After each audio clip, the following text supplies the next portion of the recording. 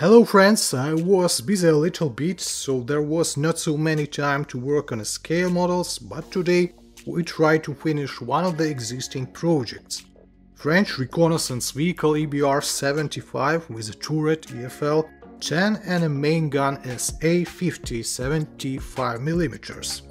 This kit is in a popular 1/35 scale HobbyBoss production. All previous episodes you can find in the links below this video.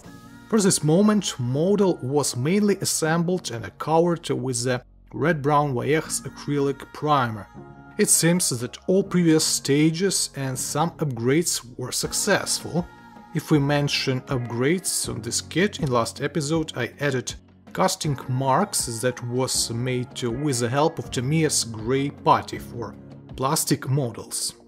Under the layer of primer, it's visible but not very clearly, but it's a light armored vehicle and it was my first attempt with casting marks, so I think that's okay.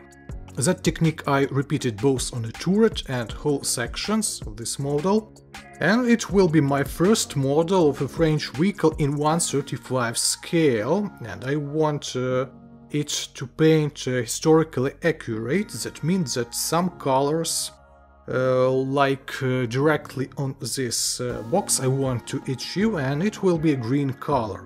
In future I try to build at least one more French vehicle, car, with the same colors, for example like this lovely V15. As a decision I accept such a US dark green color that can be mixed with light or darker tones to achieve different results. Initialize pre-shading process before main green color. I hope it will add some art effects on my model.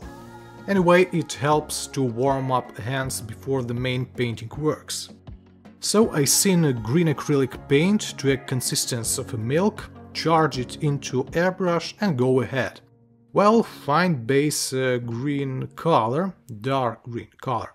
If we want, we can apply additional highlighting on some elements of this kit, panels, superstructures, hatches and so on.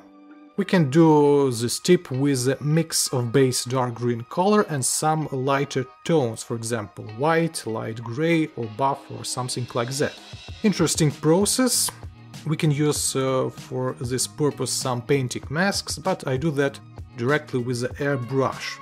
Well, let's paint a little bit some small stuff, instruments. They can be painted in different colors with the hand brush. After applying of an ochre tones on wooden parts, we achieve more interesting view on our turret, and this increases the detailization of our model. If you make some mistakes during this patient process, that's not a problem, you can correct it with the green color and repeat the process again. Let's go back to the highlighting process again. I want to add more of them additionally to previous stages, so I add more of light tones to our basic dark green color. Do such things with wheels is not must-have operation. If you want to put there some dust pigments or something like that in the end of your work. Also try to add some earth tones and highlights on our dust cover that we crafted in the previous episode from latex. So time for decals.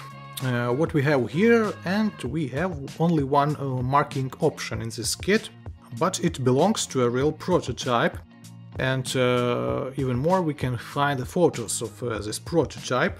By the way, we're moving to the similar result as we see on these photos. So I prepare decals, prepare places where they have to be located, fix them with the special liquids, and move on to the next steps. One of them is the washing process. Add classical dark brown wash and remove extra amount of it with the ear sticks. Also we prepared wheels for onboarding.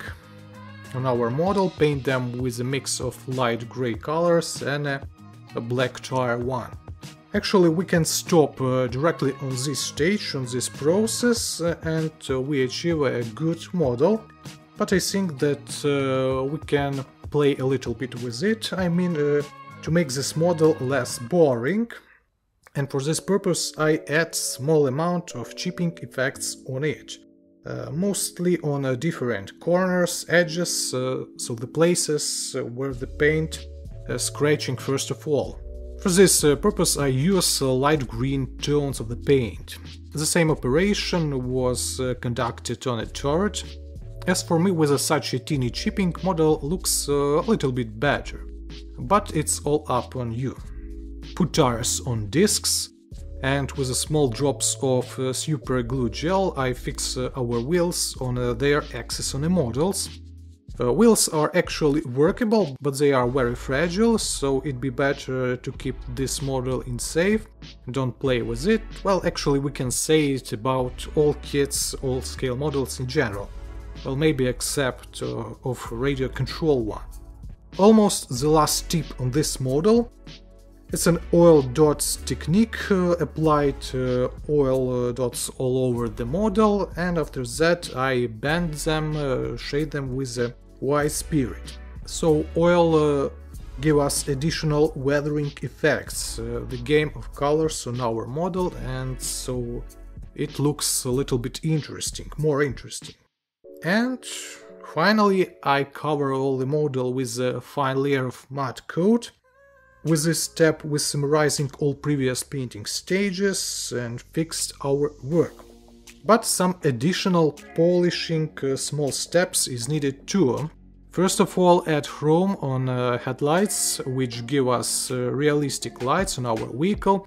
After that I will put here plastic transparent glasses, also paint triplexes in chrome, add chrome and red tones on side lights. In general, triplexes mounted in hull hatches looks not very good, but they can be. But in the same moment, crafted triplexes on the turret looks pretty cool, much better than on the hull. I did them from CD disc tape glued on ordinary transparent tape from both sides. Such as small sandwiches I applied on their places. And here it is, our result, our final work on this project. French armored wheeled reconnaissance vehicle or wheeled tank EBR 75. As a final stroke you can find here dry pigments that imitates dust on it, and of course antennas on the turret. It's hard to imagine this vehicle without these antennas. Now in the end I can say that this kit is good by different parameters: assembling, photo etching parts, detailizations, but not very good because of some mistakes in a compartment to real vehicles, absence of some transparent plastic parts, simplified detailizations on some details. But anyway, we achieve a really good model as for me. Anyway, I like how it looks like. It's unusual, yep, all French vehicles, a little bit weird and unusual, but they looks cool, well. So that's all. I'm thinking about some of previous projects and also about new ones. We'll see what will be on this channel. Okay, thank you guys for watching, have a good day, good luck and bye.